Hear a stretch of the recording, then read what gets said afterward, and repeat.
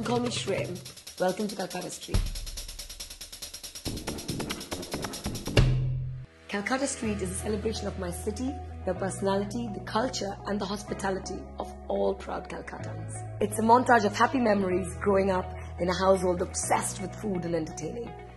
When I came over to the UK in 2010, I brought with me this amazing passion of sharing my culture and heritage, and of course the amazing love of food of my city drove me to start a series of successful pop-ups across London. And these went so well that we got covered by the BBC, Telegraph, Financial Times, just to name a few.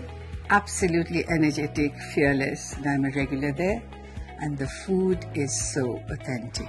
Healthy food, exciting food, and it took me back to my childhood days. In less than a year, we managed to open 2 successful restaurants in 2 super trendy parts of London, Fitzrovia and Brixton. Here we are trying to raise some money for our continued growth strategy over the next 2 years. I originally started investing in startups on CrowdCube as I was very interested in the EIS scheme. It gives you a 30% tax relief, and I thought that was a very interesting proposition. The branded Indian restaurant industry is worth about $5 billion, is set to grow at 20% in 2018. We're raising the capital to fund our brand new restaurant in Soho and 4 market stalls across central London. I originally invested just before the first restaurant in Fitzrovia. I raised my investment when the second restaurant opened in Brixton.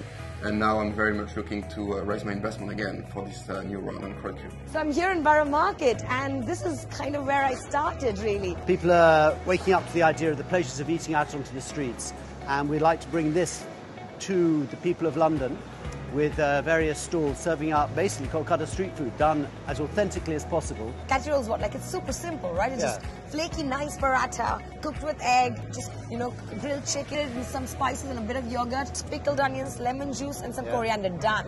One of the things I'm particularly excited about Calcutta Street is their new store concept. I think it's going to make it very scalable, much more so than other restaurants. And I think it gives very good growth prospect to the company. I was the first investor in Calcutta Street. As a first mover in this space, the potential for growth is tremendous.